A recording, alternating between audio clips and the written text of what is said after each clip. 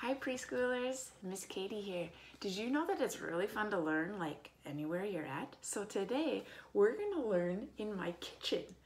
I am going to teach you some fun things to do with numbers. So before we begin, let's review. How do we write numbers? Some of you might already know these. Some of you might be just starting to learn. So let's check it out. Do you know what this number is? Straight line down and then we're done.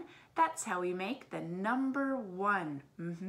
Number 1 is easy, straight line down. What is this number? Remember, we start at the dot, at the top. You do a curve and then a line back. That's the number 2. How about this one? A curve, another curve. That's how we make the number 3. How about this one? Down and over, down some more. That's how we make the number 4. Are you 4 years old? Or maybe you're 3 years old. Some of you might be 5 years old. This one's tricky. Just remember, we start at the dot. Over, down, and around. That's how we make the number 5. How about the 6? Start at the top, down, make a loop. That's the number 6. How about over and down? That's how we make the number 7. This can be kind of tricky. There's kind of 2 ways that people make the number 8. Start at the top and make an S, and then back up. Or some people make a circle and another circle. I like to do the S and then all the way back up to the top to make my 8. And how about the number 9? You make a circle and a line. That's how you make the number 9. And we forgot a number that's really, really powerful. Do you know this one? It kind of looks like a circle or the letter O, but if it's a number, we call this the number 0, right? And the number 0 is super powerful. If you already know all your numbers and you can count all the way to 10, can you try counting by 2s? That'd be like this. I think of the number 1 in my head, but then I say 2 out loud. So 2, then I skip a number, and then I would say 4, skip a number, and then say 6. So it'd be like this. 2, 4, 6, 8. And you keep going as high as you can. Otherwise, if you can count by 2, 4, 6, 8 by 2s, can you count by 5s? 5, 10, 15, 20. If you can count by 5s, what about by 10s? Now, first of all, if we count by 10s, we have to know how to make a 10. That's a 1 and a 0.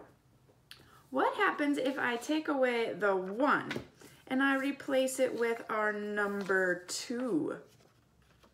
What does a 2 and a 0 make? 20. If I put a 3, 30. And a 4, 40. 50. Where's our number 6? It's hiding over here. Here we have 60. Then we have 70, 80, and 90. Now parents, if you want to make number cards just like I did, you can use them as flashcards so that kids can identify. You can make pairs of them, like maybe 2 orange 4s, so kids could match them up. Or if you have like a deck of cards, here we have from Crazy 8s, kids can match up and find all of the 2s and stick them together. Or you could write out numbers on a piece of paper like this, and then kids could match up the 3 with the 3. That's the number recognition point that we're trying to work on. The kids can know that that's a 3, and also when they are ready to start to write the numbers. Also, we can work on quantities.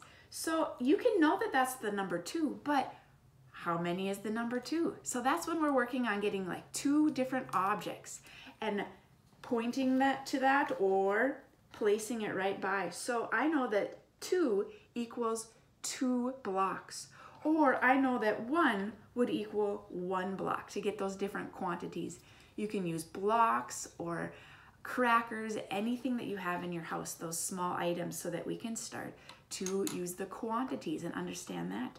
That also works if you have those cards. You could get clothespins. Now I know that that's the number 4, and this card actually helps because it has 4 objects as well. And I can practice that fine motor and put 4 clothespins on top of that. So this is another example of things you can do with playing cards and numbers. This is something that we like to do at preschool. We like to make parking lots for our toy cars.